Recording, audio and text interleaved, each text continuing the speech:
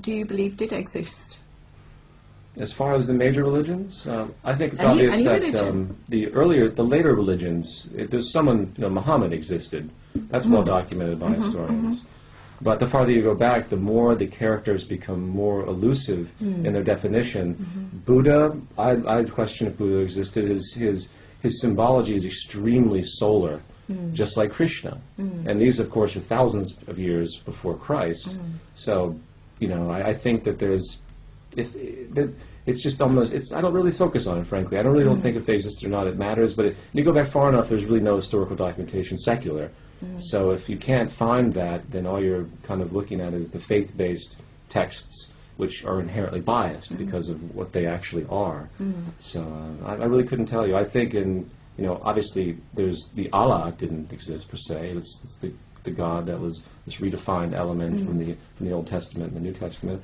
And then Muhammad, I guess, definitely did exist because it was not that far along. It was 800, 900 years after Christ, and there are actual historical documentations. I think he's been interpolated, just as all of them have. They've all been.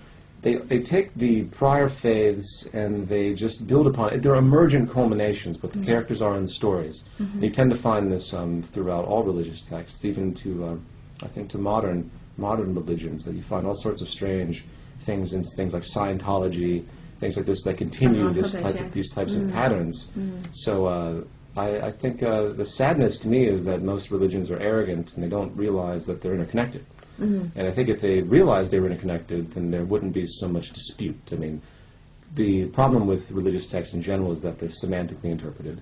Christianity alone has about 34,000 different subgroups. And they are slightly at odds with each other. The Seventh-day Adventists, they all have these tiny little variations of their interpretation. I believe that's very dichotomous, and in the end, my major argument towards religion is that it's completely divisive of humanity.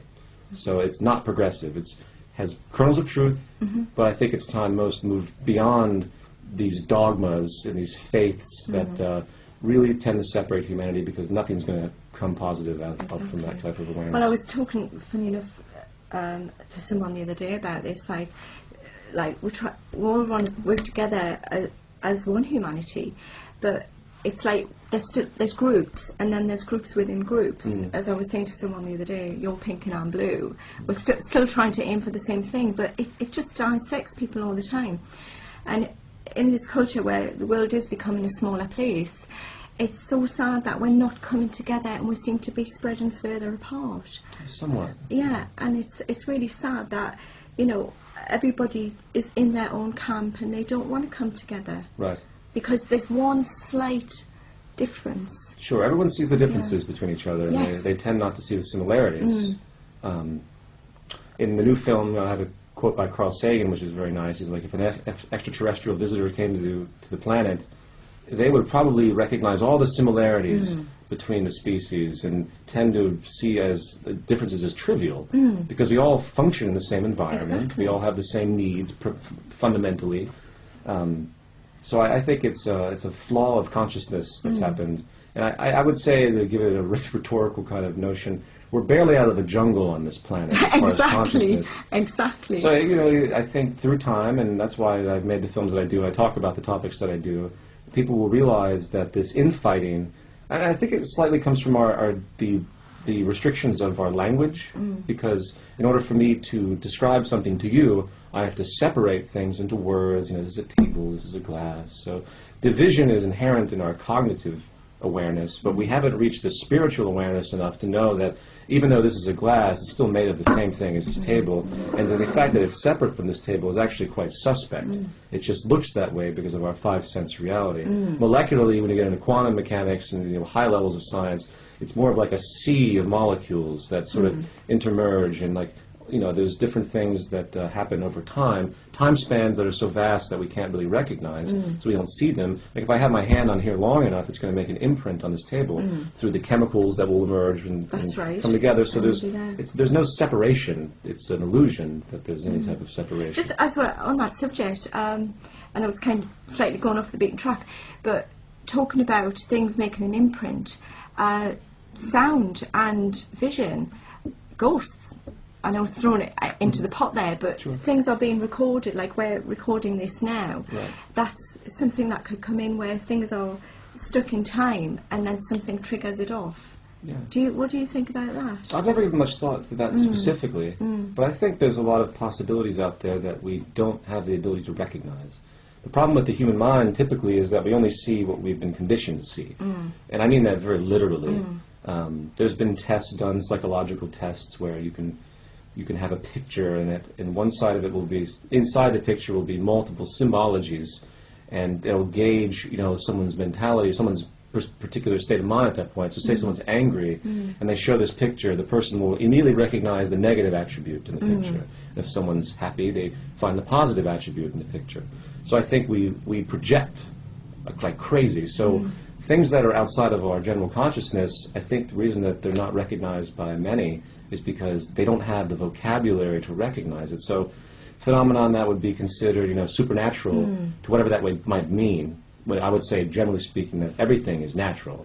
There's no such thing as supernatural. It's only supernatural to the extent that it seems We don't understand it, yes. It seems out of the ordinary. Yeah. So things like a ghost, whatever that is, which we say something like that, we have a cognitive notion of what it could be, but these figments that could occur could actually be many, many different things, and most that would experience that are too closed to recognize that in general. Exactly. So I always liken it to, my expression has always been, it's a higher science that we haven't quite discovered how it works yet. Right. When we see, like you say, supernatural phenomena, and then somewhere further on down the line it's explained, and then people go, oh, that's how it works. Yeah, just like back in the old days, they thought that ghosts would possess you and give you illnesses. And yeah, we've moved on a bit since then, I hope. Well, yeah, and we will continue to move on and discover all sorts of nuances of unexplained things that will eventually be explained by understandings and technological understandings that we can recognize. I think it's an obvious pattern, and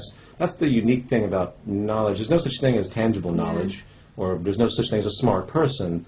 It's just a matter of time before everything we know is basically transformed or eradicated. And that's right. Well, it's like a child being in nursery school as opposed to a professor being in a university. It's just that professor has had the time to learn everything that he's learned. So it doesn't mean to say that the child, because it's ignorant of knowledge, will not reach that status at one point in its life. Right.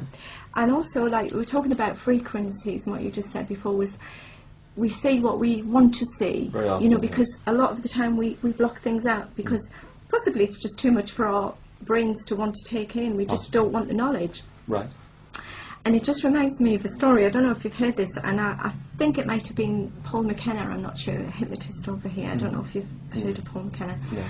And he was on stage, and there was a chap where he had this watch on, and there was the child was in front of the hypnotist, and he was saying what's on the watch, but he couldn't see because the child was there, but he could see right through the child to see what the inscription on the watch was. So how could he do that? That's fascinating. So the hypnotist made him block out what was in front of him, the child, which was blocking the view to the watch. Right. And you could see right through it. You could give the inscription and everything. And I was just absolutely amazed by that. So it just goes to show that you can tune and see, going on to the molecular level. Sure. So you can see through the fog, as they might say. Right. And just as we're sort of on that subject of seeing the real picture, because this is what we're talking about today with Zeitgeist, is seeing the real picture. I feel like, and I don't know if you feel like this, that sometimes we are just being tuned in on a frequency just so all we